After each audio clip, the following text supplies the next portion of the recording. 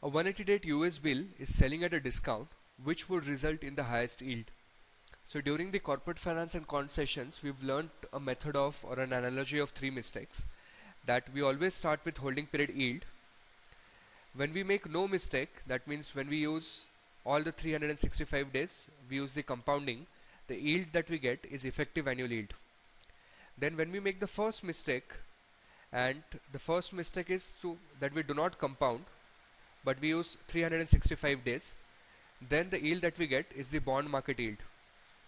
When we make two mistakes of no compounding and using 360 days, we get money market yield. And when we use all the three mistakes, which is no compounding, 360 days, and keeping the base or the denominator as face value, we get bank discount yield. So we can clearly see that the highest of these is of course going to be effective annual yield because it uses compounding. The second highest is going to be the bond market yield because it uses 365 days, and the third one would be money market. The lowest would be bank discount because it takes a higher denominator. So in this case the answer is option A.